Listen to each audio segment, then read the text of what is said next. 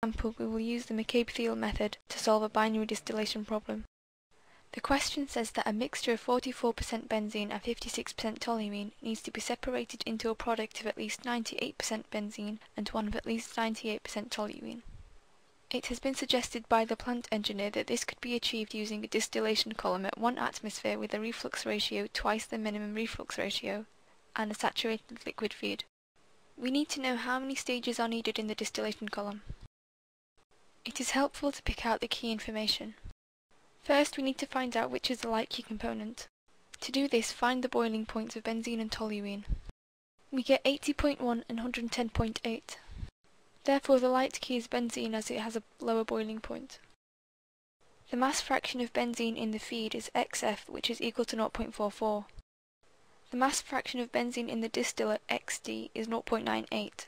We know this because benzene is the light key component and therefore will leave through the top of the column, and it should leave at 98% purity. The mass fraction of benzene in the bottoms, XB, is 0.02. We know this because the heavy key component, toluene, leaves the bottoms at 98% purity. The rest must be benzene. We're told that the actual reflux ratio is double the minimum reflux ratio, therefore R equals 2R min. The feed is a saturated liquid, therefore Q equals 1. The process occurs at 1 atmosphere pressure, so VLE data at 1 atm should be used. This is shown in the table.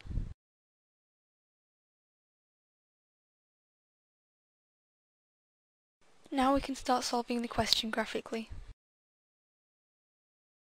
Start by labelling the axes x and y and drawing the line x equals y, which will be used as a reference. Also plot the data given in the table to form a vapor-liquid equilibrium curve.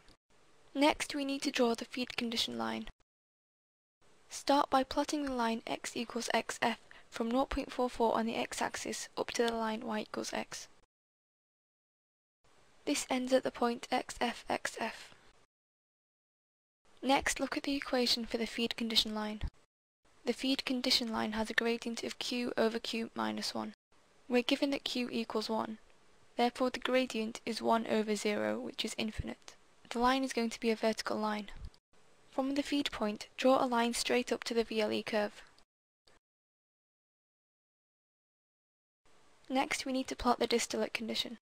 Start by plotting the line x equals xd, starting from the point 0.98 on the x-axis and drawing up to the line y equals x. Then draw a line from the point xd through the point of intersection between the feed condition line and the VLE. Make this line go up to the y-axis. This is the operating line for the minimum reflux ratio. Next, we need to calculate the minimum reflux ratio. We do this using the line we just drew. Use the general equation for the operating line. This tells us that the y-axis intercept value is equal to xd over r min plus 1. This is because the line we drew is at the minimum reflux ratio.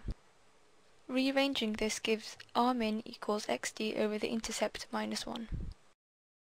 Reading off the y-axis, the intercept is found to be at 0.3874. Therefore, the minimum reflux ratio is 1.53.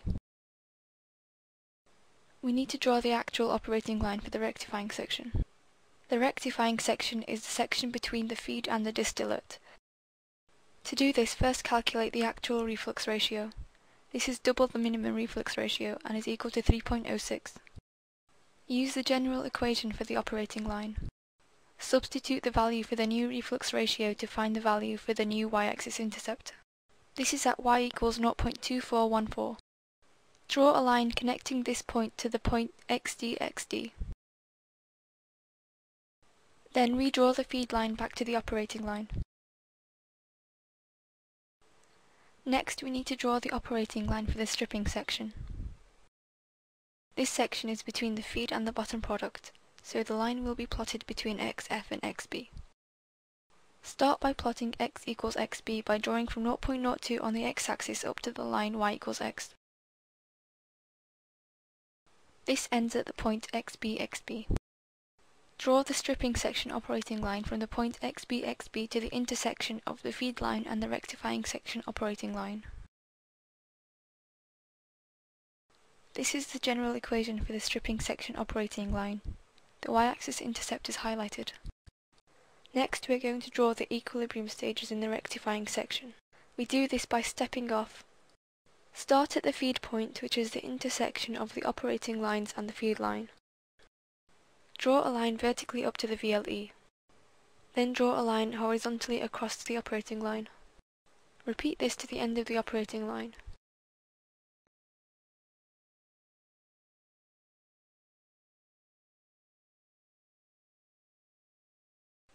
Each step represents an equilibrium stage. Now draw the stripping section equilibrium stages.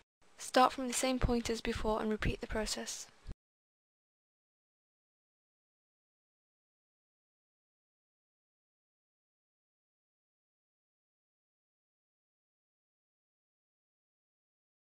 Each step represents an equilibrium stage in the stripping section. Add up the steps to find the total number of stages in the column. The first step in the bottom left-hand corner represents the reboiler. We can sketch the column to illustrate this. The first 6 stages make up the stripping section.